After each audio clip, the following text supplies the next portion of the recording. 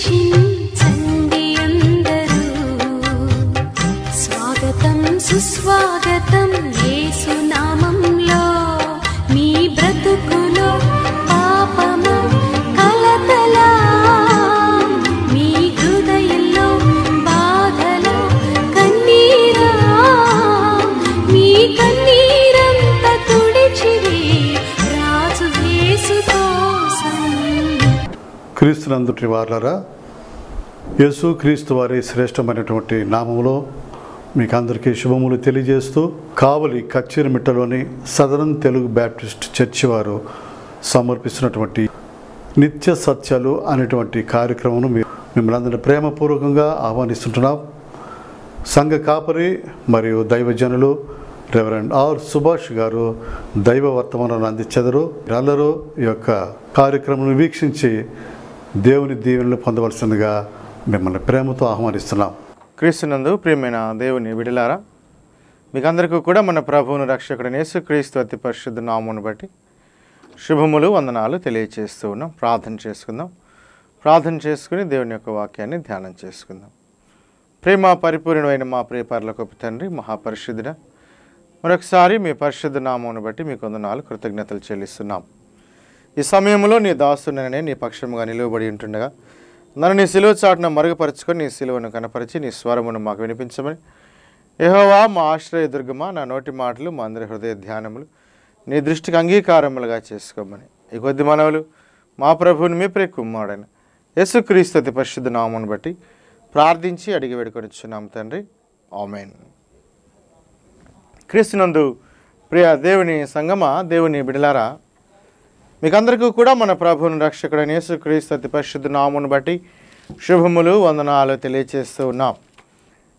ఎట్టి కాలములో మనము జీవిస్తూ ఉన్నాం, ఏ దినాలలో మనం ఉంటూ ఉన్నాం అన్న విషయాలు మనం ఒకసారి జ్ఞాపకం చేసుకుంటే, ఈ దినము దేవుని యొక్క వాక్యములో నుంచి కొన్ని మాటలు మనం చదువుకున్నప్పుడు ప్రభువైన యేసుక్రీస్తు తెలియచేసినటువంటి కాలం, ఆ కాలము ఏ దినాలు మనము ఆయన తెలియచేసినటువంటి దినాలలో నిజముగా ఉన్నామా?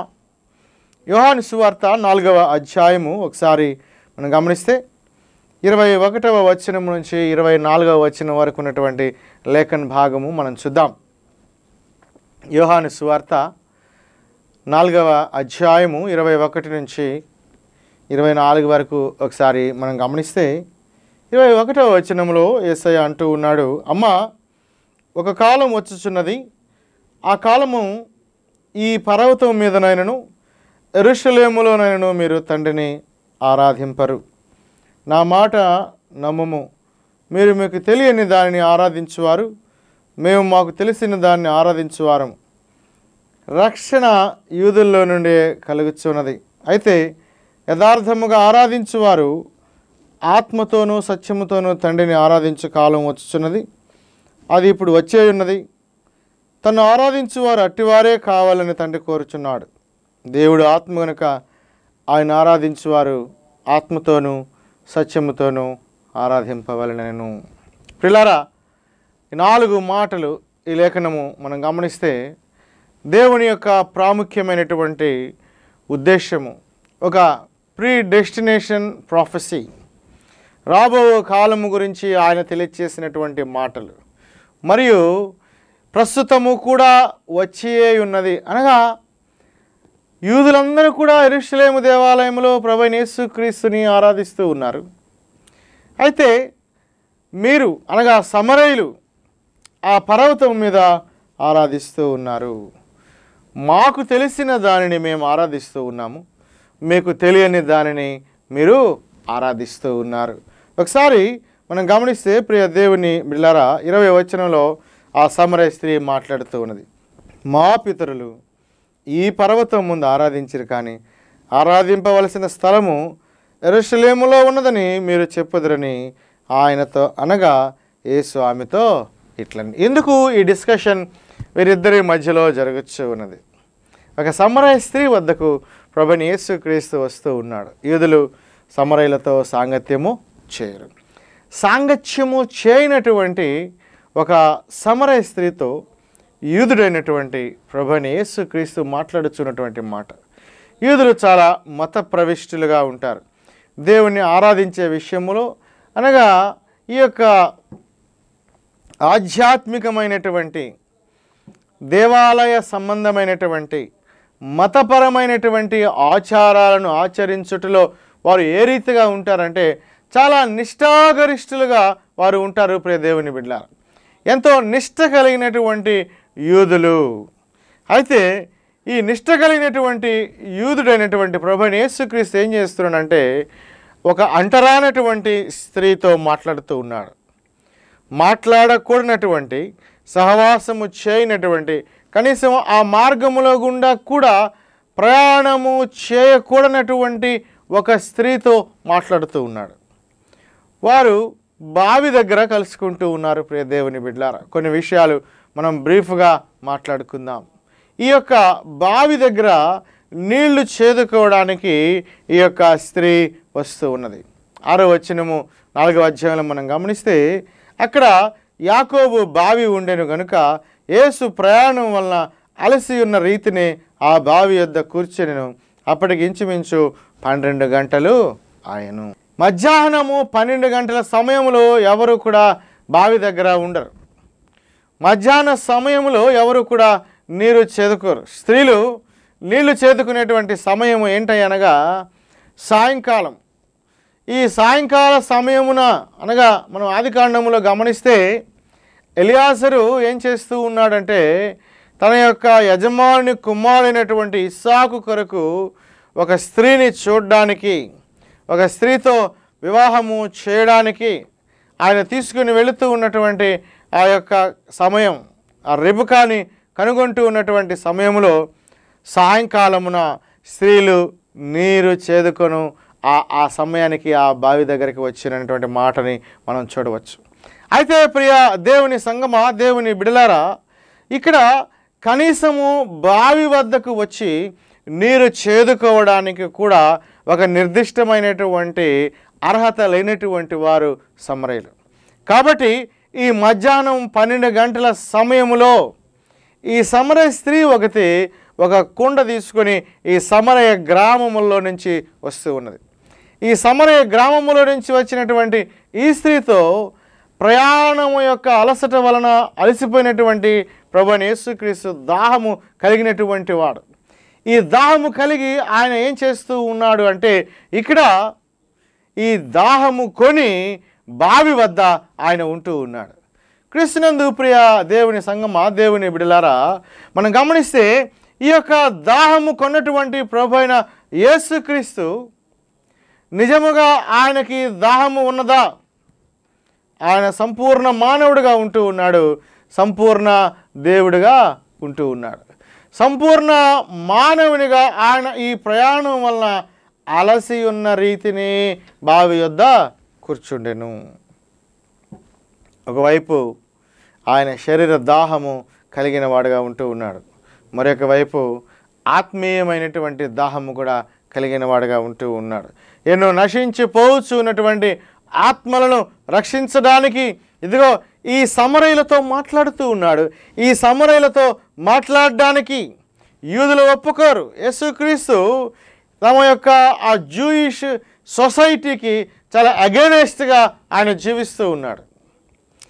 ఈ యొక్క జూయిష్ సొసైటీ ఒకవేళ ప్రభువైన యేసుక్రీస్తు సమరయ స్త్రీతో మాట్లాడడం చూస్తే ఏం చేస్తారంటే వారు సంఘ బహిష్కరణ చేస్తారు. అందుకే యేసుక్రీస్తుని యూదులు చంపివేసిరి, వారి కేకలే గెలిచెను. ప్రియమైన దేవుని బిడలారా, అయితే ఇవన్నీ మనం ప్రక్కన పెడితే ఇక్కడ ఒక ఆత్మీయమైనటువంటి ఒక సంఘటన జరుగుతూ ఉన్నది.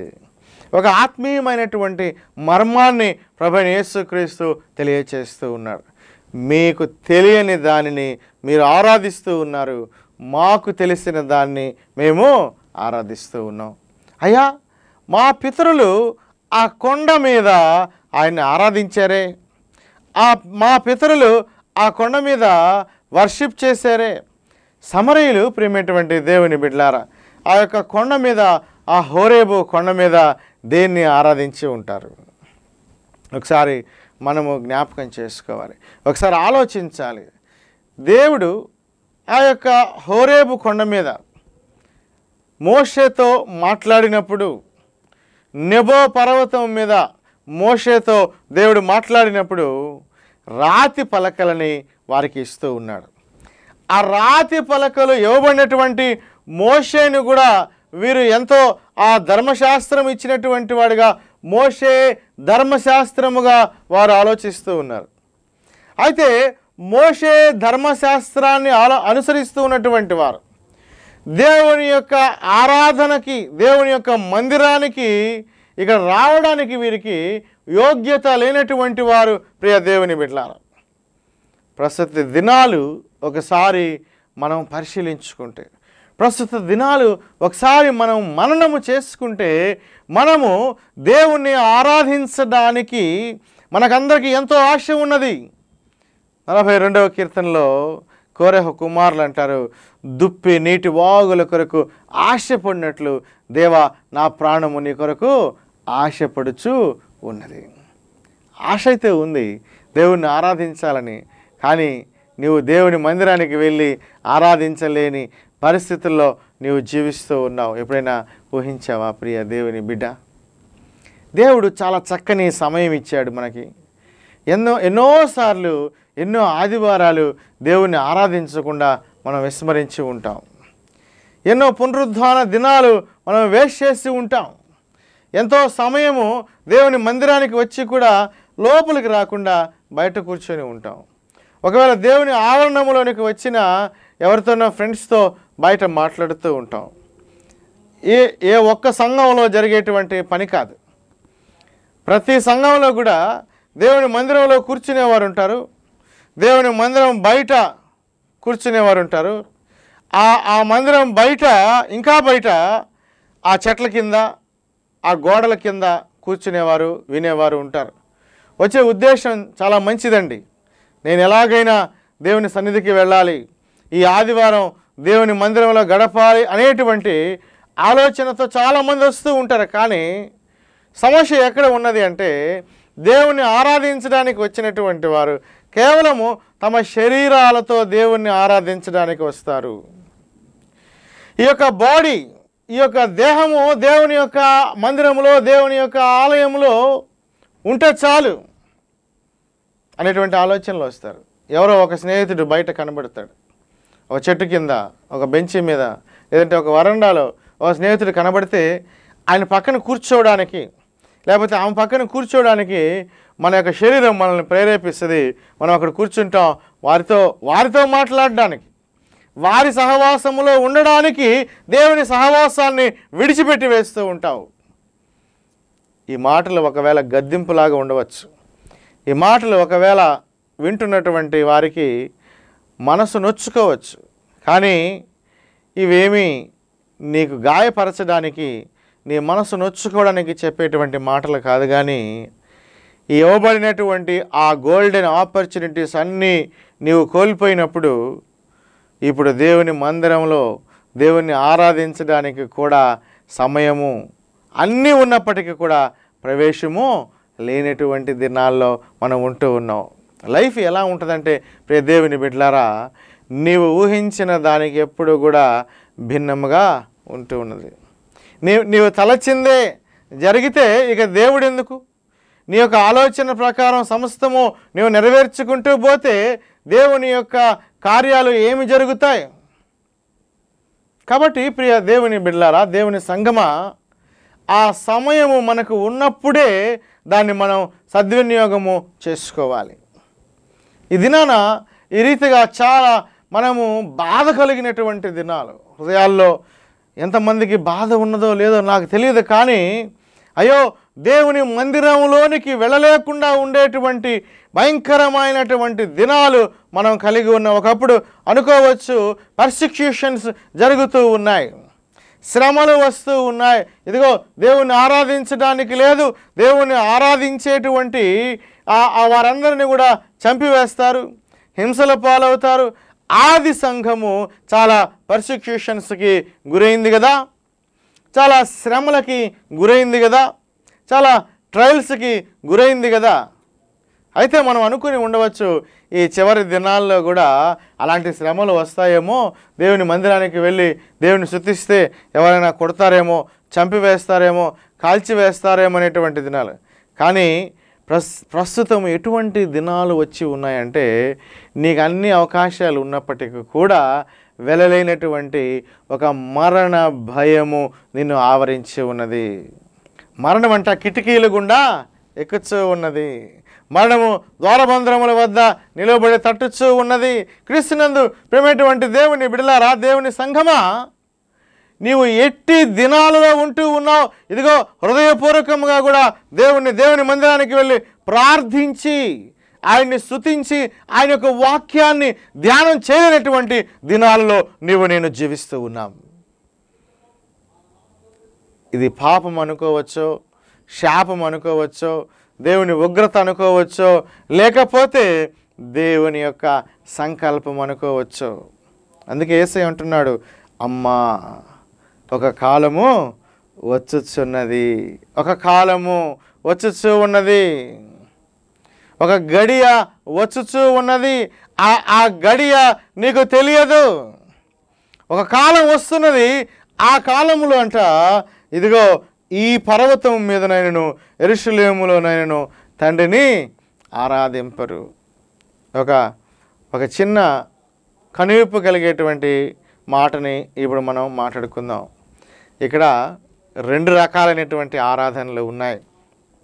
ఒకటి యెరూషలేము దేవాలయములో చేసేటువంటి ఆరాధన, ఒకటి పర్వతం మీద చేసేటువంటి ఆరాధన.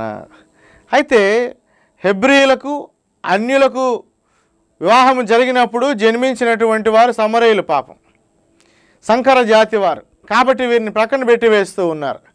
ఈ హెబ్రీలందరూ కూడా మోషే ధర్మశాస్త్రాన్ని అనుసరించినటువంటి వారు కదా. కాబట్టి ఆ మోషేకి ఆ కొండ మీద దేవుడు ధర్మశాస్త్రం ఇచ్చాడు కాబట్టి మేము అక్కడికి వెళ్ళి ఆరాధిస్తాము.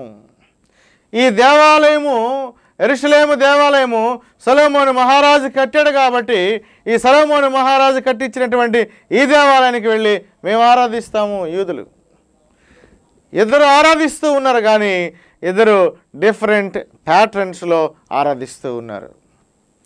How many patterns of worship we have today?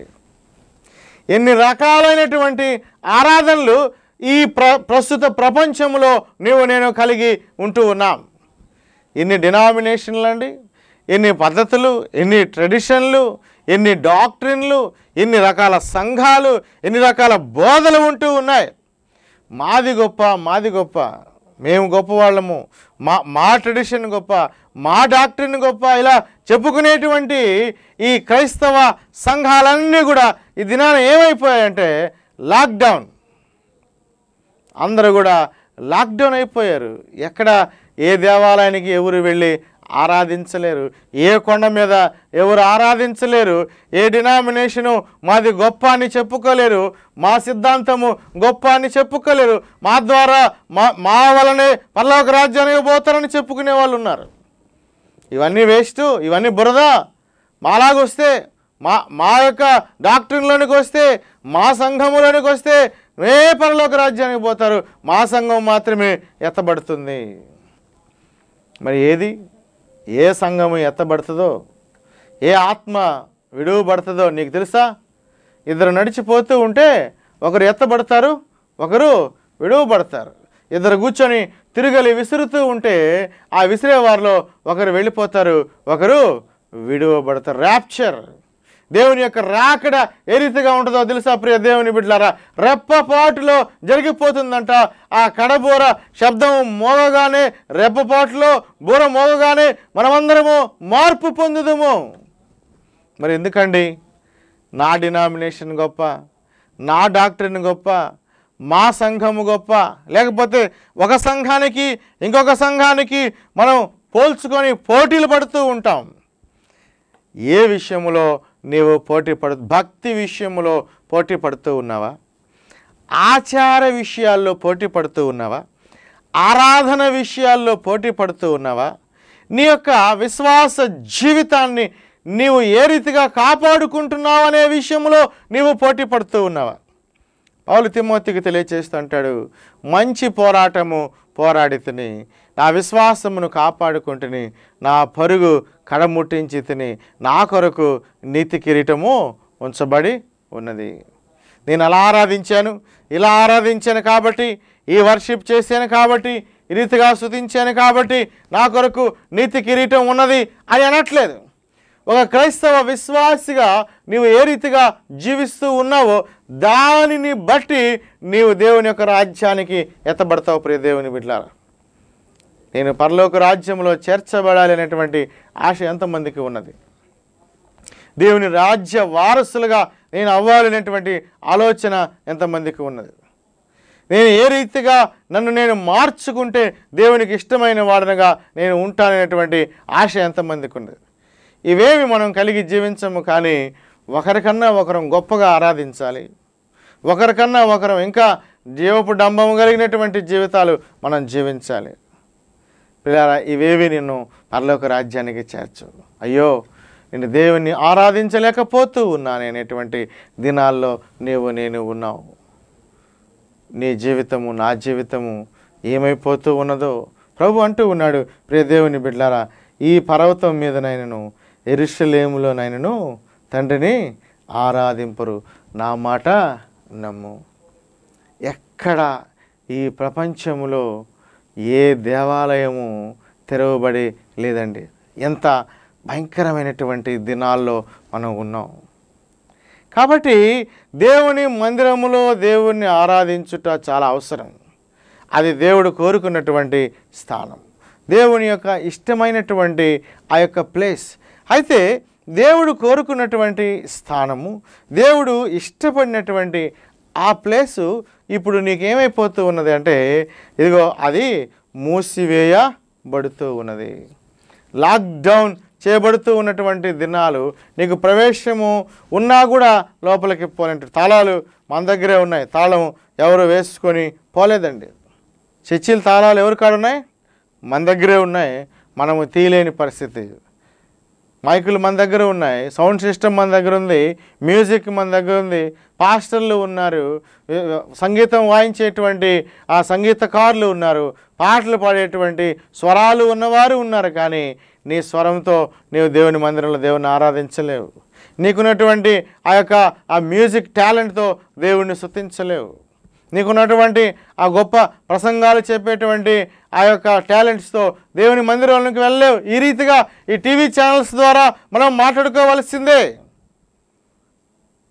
అయితే ఈ దినాలలో అయినా, ఇటువంటి గడ్డు కాలంలో అయినా, ఇటువంటి క్లిష్ట పరిస్థితుల్లో అయినా నీవు దేవుణ్ణి సత్యముతో ఆరాధిస్తూ ఉన్నావా?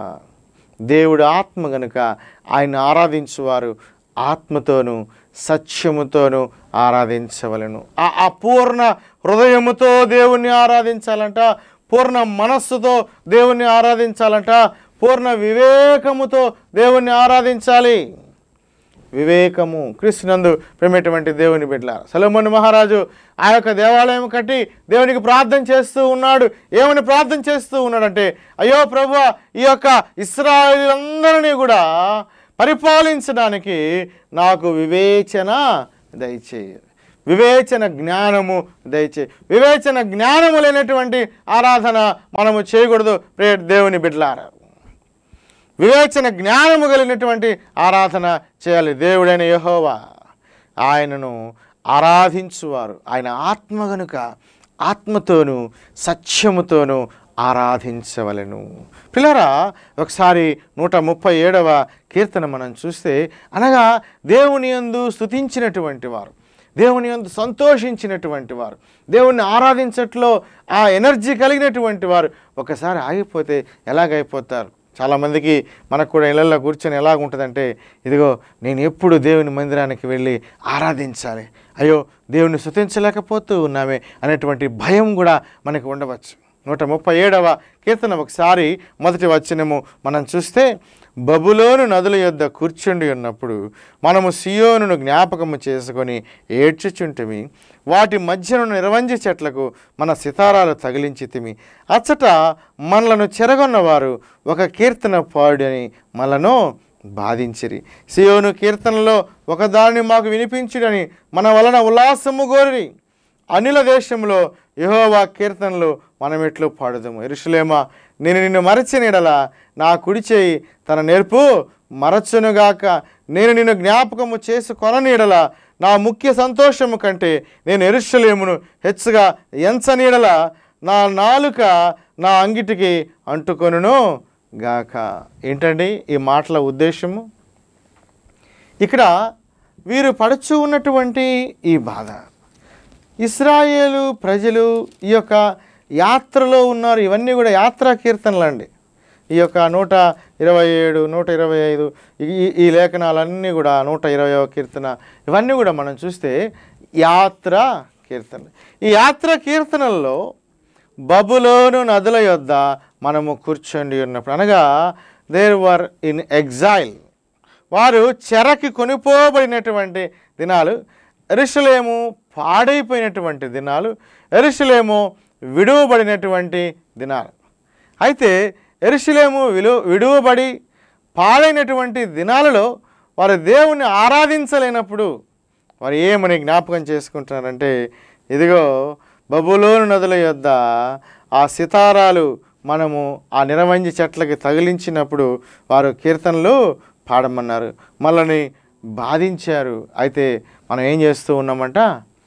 ఏడ్చుచు ఉంటిమి. క్రీస్తునందు ప్రేమటువంటి దేవుని బిడ్డలారా, దేవుడు ఆ యెరూషలేములో సమయం ఇచ్చినప్పుడు, ఆ దేవుని మందిరంలో అవకాశం ఇచ్చినప్పుడు ఆరాధించలేకపోతే ఈ దినాల్లో లాగా మనం కూడా దేవుడిచ్చిన సమయాన్ని పోగొట్టుకొని ఇప్పుడు ఎంత ఏడ్చి ఏమి ప్రయోజనం?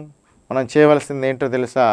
దేవునికి మొర పెట్టడము, దేవునికి ప్రార్థన చేయడము. అందుకే ఇక్కడ అంటూ ఉన్నాడు, ప్రియ దేవుని బిడ్డలారా, దేవుని యొక్క చిత్తము లేనిదే, దేవుని యొక్క ఆ ఉద్దేశము లేనిదే, దేవుని యొక్క ప్రణాళిక లేనిదే నేను ఏమీ చేయలేమంట. ఒక కాలం వచ్చుచూ ఉన్నది.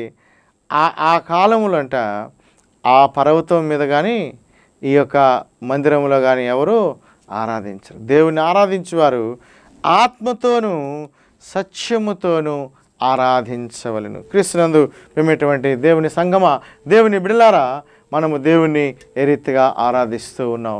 ఇదిగో ఆయన ఆత్మస్వరూపిగా ఉన్నాడు. ఎక్కడ 2-3 నా నామమున కూడి ఉంటారో వారి మధ్యలో నేను ఉంటాను అని సెలవిచ్చినటువంటి దేవుడు. ఆ 2-3 కూడి మనం ఆరాధిస్తూ ఉన్నామా? ఈ సమయం ఎంత మంచి సమయమో తెలుసా?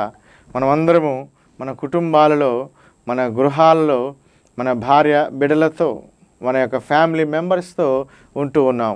అయితే ఒక్కొక్క వ్యక్తి ఆనాడు సృష్టి ప్రారంభమైనప్పుడు ఆదాము యొక్క కుటుంబము ఏ రీతిగా ఉన్నదో, నోవహు జల ప్రళయం తర్వాత నోవహు యొక్క కుటుంబము ఏ రీతిగా ఉన్నదో, దేవుడు ఎవరిని ప్రత్యేకపరుస్తూ ఉన్నాడు, దేవుడు ఎవరిని ఒక స్పెషల్ పీపుల్గా ఎంచుకుంటూ ఉన్నాడు. నీవు నీ ఇంటిలో ఈ లాక్డౌన్ సమయంలో ఇంటిలో ఉండి ప్రార్థిస్తున్నావా? ఇంటిలో ఉండి దేవుణ్ణి ఆరాధిస్తూ ఉన్నావా? కుటుంబ ఆరాధన చేసుకుంటూ ఉన్నావా? ఎక్కువ సమయాన్ని దేవునితో గడపడానికి ఇష్టపడుతూ ఉన్నావా? లేకపోతే నానా విధములైనటువంటి వ్యాపకాలు కలిగి, ఇప్పుడు మనం గమనిస్తే ప్రియ దేవుని బిడ్డలారా, డిఫరెంట్ యాటిట్యూడ్స్ ఉన్నాయి, డిఫరెంట్ ప్రోగ్రామ్స్ మనము కలిగి జీవిస్తూ ఉన్నాం. మనకు ఉన్నటువంటి ఈ ప్లాన్స్ అన్నీ, కానీ ఈ ప్లాన్స్ అన్నీ కొద్ది కాలం పక్కన పెడదాం. కొద్ది సమయము దేవునితో గడపడానికి మనం ఇష్టపడదాం. కొద్ది సమయము దేవునితో మనం ఉంటూ ఉన్నప్పుడు మన యొక్క ప్రతి అవసరత కూడా, ప్రతి సమస్య కూడా, ప్రతి శోధన కూడా నీవు నీ వ్యక్తిగతంగా నీ కుటుంబంలో దేవుని ఆరాధిస్తూ ఉన్నప్పుడు దేవుడు దాన్ని నీకు అనుగ్రహిస్తాడు.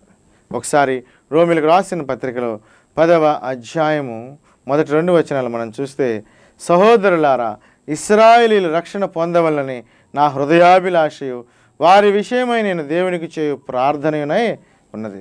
వారు దేవుని యందు ఆసక్తి గలవారని వారిని గురించి సాక్ష్యం ఇచ్చుచున్నాను. అయినను వారి ఆసక్తి జ్ఞానానుసారమైనది కాదు. నీ యొక్క ఆసక్తి దేవుని యొక్క జ్ఞానానుసారమైనదిగా ఉండాలి. ఎట్టి వాటి యందు ఆసక్తి కలిగి ఉన్నావు? దేవుని ఎక్కువగా ప్రేమిస్తూ ఉన్నావా? లేకపోతే దేవుణ్ణి ఆరాధించడానికి సమయం లేకుండా నువ్వు ఇంకా సమయాన్ని వృధా చేసుకుంటూ ఉన్నావా? దేవుడిచ్చినటువంటి ఒక గొప్ప సమయం, గొప్ప అవకాశం ప్రియ దేవుని బిడ్డలారా. ఆ యొక్క సమరయ స్త్రీ ఆ మందిరంలోనికి రాలేనటువంటి బాధతో చెబుతూ ఉన్నది. ఇశ్రాయేలీలు 137వ కీర్తనలో ఇదిగో దేవుని మందిరానికి వెళ్ళలేక ఆ యెరూషలేముని జ్ఞాపకం చేసుకుంటూ వారు కన్నీళ్లు కారుస్తూ ఉన్నారు. ఎంతమంది ఈ దినాన ఇంటిలో ఉండి నీ సంఘం గురించి నీవు కన్నీరు కారుస్తూ ఉన్నావు? నీ సంఘ సభ్యుల గురించి కన్నీరు కారుస్తూ ఉన్నావు. నీ సంఘ కాపరి గురించి కన్నీరు కారుస్తూ ఉన్నావు. నీ తోటి సహోదరుల కోసము కన్నీరు కారుస్తూ ఉన్నావు. అయ్యో, మేమందరము ఒకరినొకరము కలుసుకొని ఆరాధించలేని స్థితిలో ఉన్నామే. ఈ ఎట్టి దినాలు నీవు కలిగి ఉన్నావు. గవర్నమెంట్ చెప్తుంది మీరందరూ మీ గృహాల్లో ఉండి ఆరాధించుకోండి. అయితే ఒక సహోదరులముగా ఉన్నటువంటి మనం, దేవుని మందిరాల్లో ఉన్నటువంటి మనం, దేవుడు కోరుకున్నటువంటి స్థానాలు కదా. మనం చక్కగా దేవుని మందిరము కట్టిన తర్వాత, ఒక ఆలయం నిర్మించిన తర్వాత దానిలో మనము ఏమని వాక్యాన్ని రాసుకుంటామంటే ఆ స్థలము దేవుడు కోరుకున్నటువంటి స్థలము, ఆ యొక్క దేవుని మందిరం అది. అయితే రే దేవుని బిడ్డలారా, ఆ దేవుని మందిరములోనికి నీవు నేను రాగలుగుతూ ఉన్నామా? ఆ దేవుని మందిరములో నీవు నేను దేవుని స్తుతించడానికి ముందుకు రాగలుగుతూ ఉన్నామా? దుప్పి నీటి వాగుల కొరకు ఆశపడినట్లు నీవు ఆశపడుతున్నావా? నీవు ప్రార్థిస్తున్నావా? నీవు దుఃఖపడుతూ ఉన్నావా? దేవుని మందిరం గురించి ఒక దినాన ప్రార్థన చేస్తూ ఉన్నావా? లేకపోతే ఈ దినం ప్రారంభిద్దాం. ఈ దినం నుంచి మనం ఒకరి కొరకు ఒకరు ప్రార్థన చేసుకుందాం. ఒకరి నిమిత్తం ఒకరు అంగలార్చుదాం. మన యొక్క సంఘము కొరకు మనం ప్రార్థన చేసుకుందాం. మన యొక్క పట్టణము కొరకు మనం ప్రార్థన చేద్దాం. మన యొక్క రాష్ట్రము కొరకు మనం ప్రార్థన చేద్దాం. మన యొక్క దేశం కొరకు మనం ప్రార్థన చేద్దాం. ఈ ప్రపంచం కొరకు ప్రార్థన చేద్దాం. ఏ ఒక్కరు నశించిపోవుట దేవుని ఉద్దేశము కాదు. ఏ ఒక్కరు వెడువబడుట దేవుని యొక్క ఉద్దేశము కాదు ప్రియ దేవుని బిడ్డలారా. అయితే ఆ ఉద్దేశాన్ని నెరవేర్చడానికి నీవు నేను ప్రార్థన చేద్దాం. తల్ల వంచుదాం, ప్రార్థన చేసుకుందాం. కృపా కనికరం కలిగిన మా గొప్ప దేవా, మరొకసారి మీకు వందనాలు చెల్లిస్తూ ఉన్నాం ప్రభా. అవునయ్యా, దేవుడు ఆత్మ గనుక ఆయన ఆరాధించువారు ఆత్మతోనూ సత్యముతోనూ ఆరాధించవాలని నీ లేఖనము తెలియచేస్తూ ఉంటుండగా, మేము ఆత్మ లేని వారముగా, ఇదిగో ప్రభా సత్యము లేని వారముగా నిన్ను ఆరాధిస్తూ ఉన్నామేమో. అందుకే ఈ యొక్క మందిరాల్లోనికి వచ్చేటువంటి, నిన్ను స్తుతించేటువంటి, నిన్ను ఆరాధించేటువంటి, నిన్ను గణపరిచేటువంటి భాగ్యాలు మేము పోగొట్టుకున్నామేమో.